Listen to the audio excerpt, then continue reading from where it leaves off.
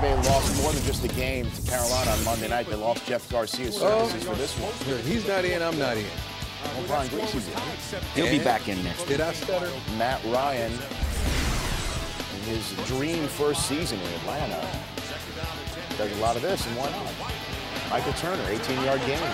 From a backup to a Pro Bowler, that's a pretty good start for Michael Turner. 3 plays later, allow Michael Turner to set up Michael Turner. He's one of the few guys in the league that is the short yards and goal line back and the every down back. Great point, Coach. 15th rush touchdown, passing the original Dirty Bird, Jamal Anderson, for a franchise single-season record. Matt Ryan picked by Rondé Barber in the second quarter with 1:15 to go. That means there's enough time for Tampa to turn that into points. And 8 plays later, Greasy finds himself a red-hot receiver.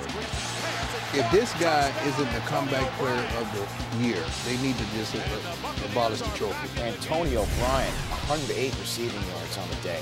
Makes it a 10-7 game right before the half.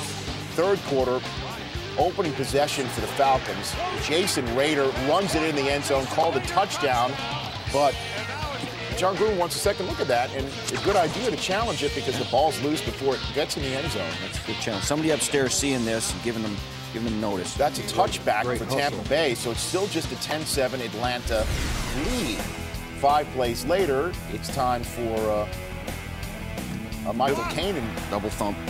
block punt, and suddenly, look at this. Suddenly.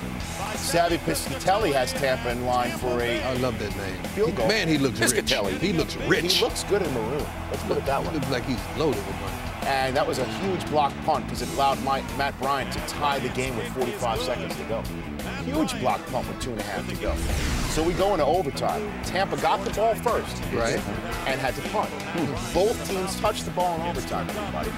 Matt Ryan fumbled it, but the Falcons lucky to get it back midway through overtime. Well, he played working for the Falcons today. And 2 plays later,